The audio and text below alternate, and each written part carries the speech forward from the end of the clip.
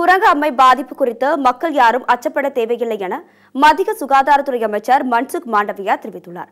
கேரளத்தில் மேலும் ஒருவருக்கு குரங்கு அம்மை பாதிப்பு உறுதியானதை அடுத்து கேரளத்தில் 4 பேர், டெல்லியில் ஒருவர் என 5 பேர் இதனால் பாதிக்கப்பட்டுள்ளனர்.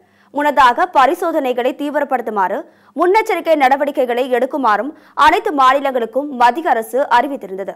மேலும் இது தொடர்பாக வழிகாட்டு நெறிமுறைகளையும் வெளியிடப்பட்டுள்ளது.